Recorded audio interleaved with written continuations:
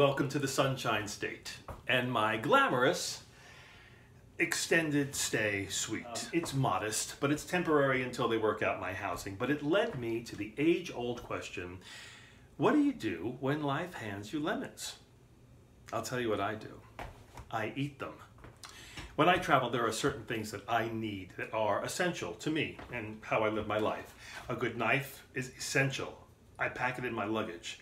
A good flexible cutting board, can't live without one. I always pack a small saute pan, a pepper mill, a grater. I won't list all of the things because you'll think I'm insane. But a knife and a cutting board, can't do without them.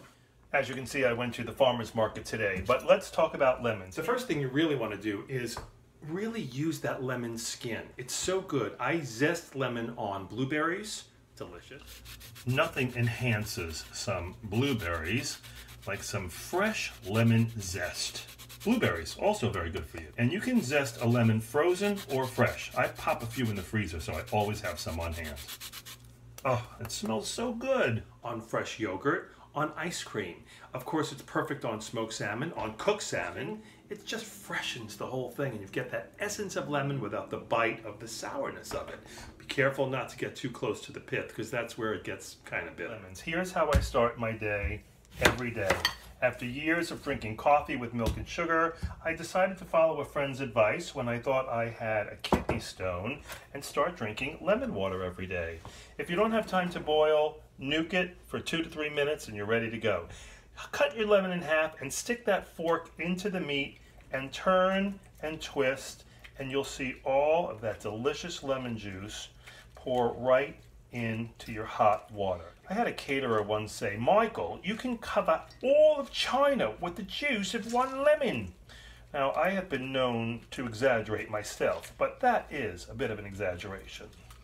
The other thing you want to do is once you finish that, get your fingers in there and squeeze out what's left of it. The oil on your hands feels so good, but you want to rinse them real quick. And then I got to tell you, there is nothing that smells as good. Oh, I mean, nothing smells as fresh and as clean as fresh lemon juice and oil on your hands. I just love it. For you more advanced culinary experts, I do travel with a reamer.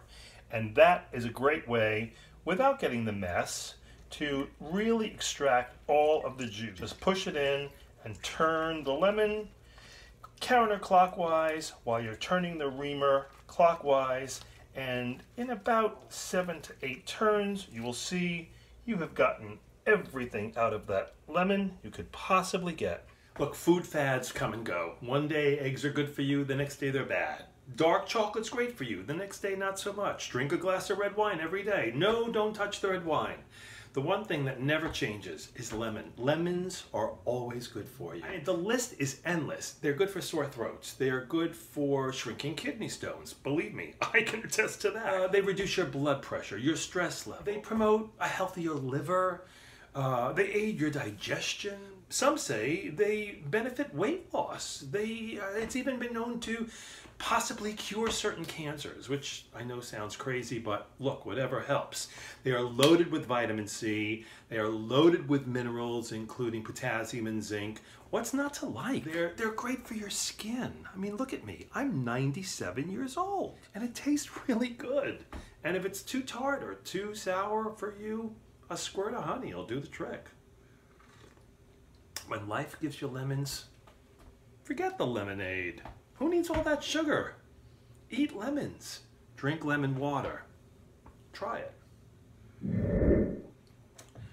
Oh, it's really good for you.